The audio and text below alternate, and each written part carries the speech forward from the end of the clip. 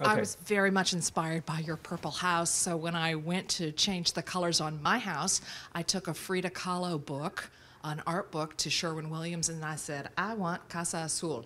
Wow. And that's what I picked as my colors. Would you just kind of share with us the joy of living someplace where the colors color every single day because they are vibrant and they just add something every single day that you are in your household? Oh, what a nice question. Well, you know, one of the things I learned is people don't like you to be happy.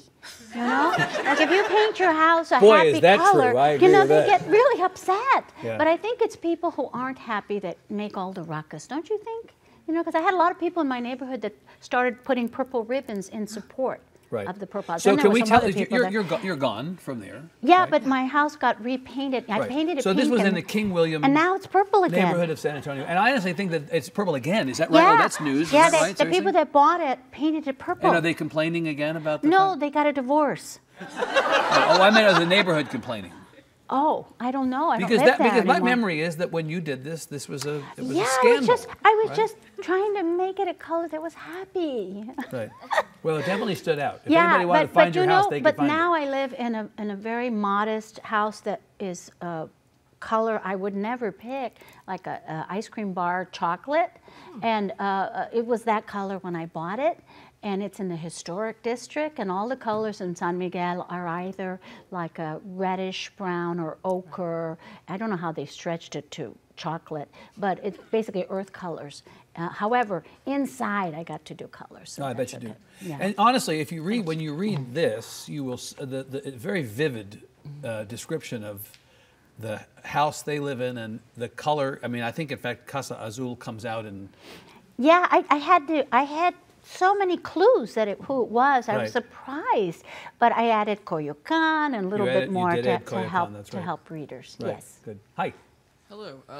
This has probably been asked, but what kind of inspired the theme of growing up in House on Mongo Street? Well, I was actually haunted by my neighborhood when I was in graduate school because I felt the class difference between myself and my classmates. I felt like I didn't have the advantages they had, and what was I doing there? I should just quit. I'm not smart enough, you know, the thing you get when you feel different.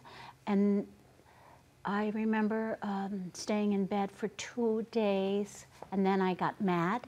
And once you get mad, you start thinking, well, why haven't I seen my house in a book or in a movie or in a newspaper written with love? And so what I did is I started writing something that was uniquely mine that no one else in the workshop could write. And that's how it began. And if you look at the introduction, it'll take you through a long journey of how it changed when I became a teacher. But thank you for asking that. Yeah, thank you. Hi. Hello. I was in your book, did you base the 3-year-old woman off of the house on Mango Street? Did you base the 3-year-old woman off of the 3 fates that appear in Greek mythology? When I was in Greece, I dreamt the first couple of lines of the 3 women. And of course, being in Greece, I thought about the 3 fates. But I was led. The story leads you. You know, you don't think of the symbols. It leads you to symbols. Just like when you dream. You know, you don't go to bed and say, I'm going to dream about the 3 fates. You just dream about 3 old women, you know, and then you wake up and someone who's smarter than you tells you what you meant, right? So that's how I write it. I'm dreaming. I'm dreaming with my eyes open. I might start with a dream when I was asleep, and then you, the reader, will tell me what I meant, like if you were the wise bruja, okay?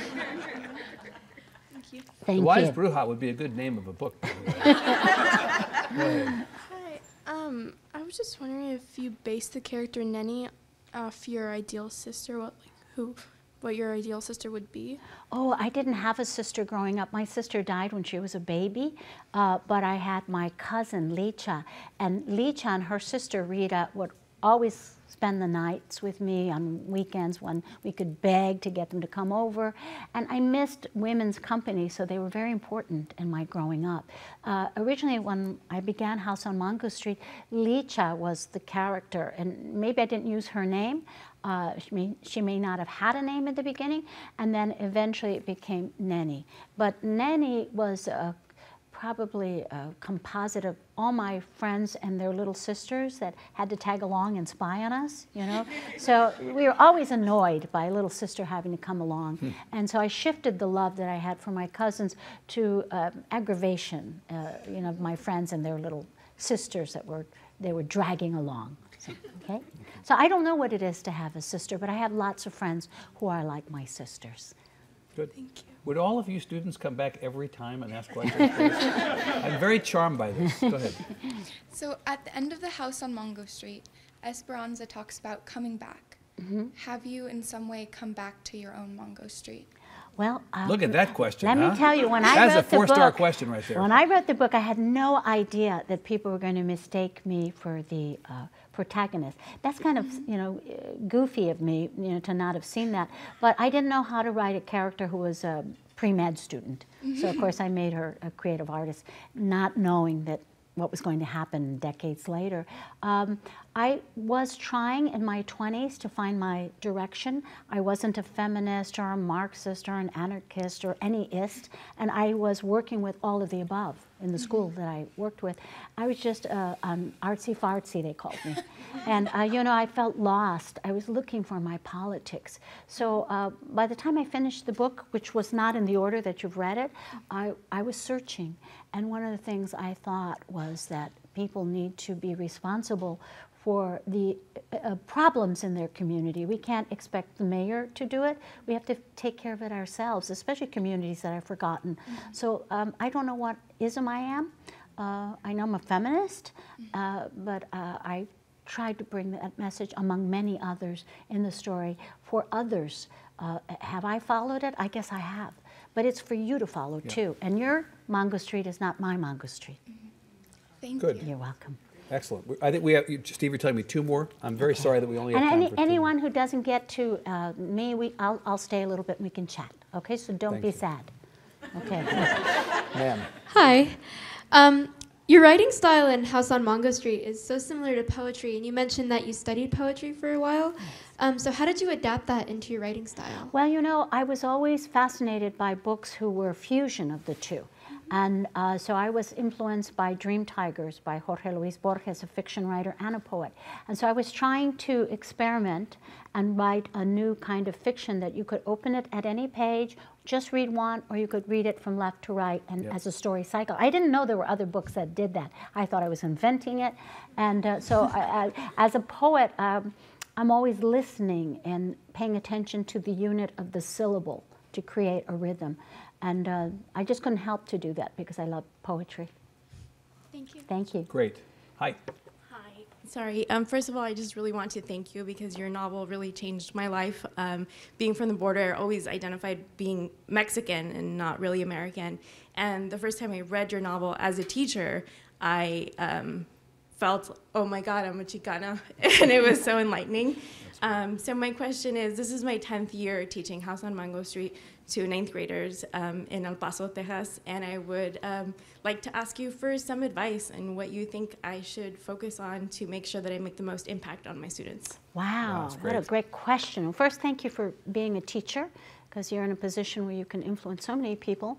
I hope that you have opportunities to be liberal in the selection, because sometimes you're fixed with certain programs and you're not allowed to teach everything you like. But there's so many good writers that are coming out, so many Latina writers that are coming out, so many wonderful books by men and women of all races. And one of the great things that I'm understanding now, you know, I don't have to just read books by Latinas. I can read that Sri Lankan writer and that Taiwanese writer. All of the world is telling us stories that can speak to us and transform us. But it's especially important to allow young readers to see themselves first. You know, that's how you begin. And I love Cristina Granados from El Paso. She's a great writer. She's a Texas voice that hasn't been given enough attention. I love this new book that came out, The Air You Breathe, by a Brazilian writer named Francis de Pontes Peebles. The Air You Breathe. I put it on my Instagram page. You know, I realized if you put a book on Instagram, that's good. But put a book and a dog, you get lots of likes. Oh, really? Yeah. It's always about the dog. Huh? Yeah, you got to. I don't know why. If you put a little dog in a book, you'll get just thousands of likes. Right. So I'm always posting books that I'm reading, and you know, books are medicine.